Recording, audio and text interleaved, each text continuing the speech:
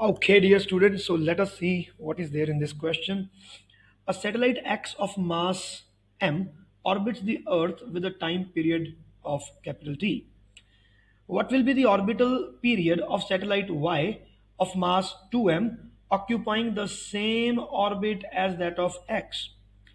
So, as we all know, that the time period of the oscillation of the revolution is independent of the mass of a satellite.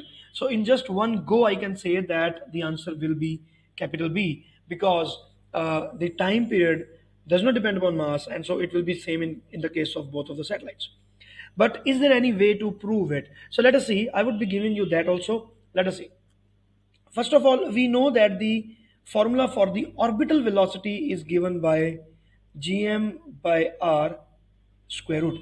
So this is the formula for the velocity of the satellite when it is orbiting in the orbit around the planet. So that will be given by root of gm by small r.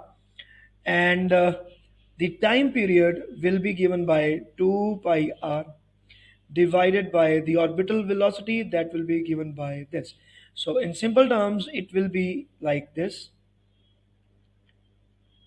and r and gm I'm keeping like this only, and r I am clubbing the powers, like this is having half as its power and this r is having 1 as the power. So overall it will be 1 plus half, that will be 3 by 2.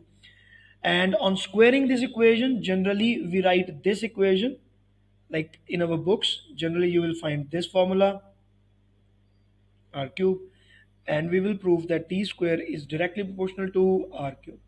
Now, as per this formula is concerned, the complete formula is concerned, so we can see that the time period of the oscillation or the revolution does not depend on the mass of the satellite, which will be given by small m, but on contrary, it depends on the mass of the planet itself and the radius of the orbit. Yes, but it is independent of the mass of a satellite. Also, you can see that our International Space Station, if we consider, now obviously that is much more bigger than a satellite, isn't it? International Space Station I'm talking about, and that space station is much more bigger. It's having massive mass. Even then, it is having the same time period and it is moving with the almost the same velocities and everything is normal. So that is explained by taking an example also. So this is how we do this question. Even now, if you have some doubts, please do let me know in the comment section.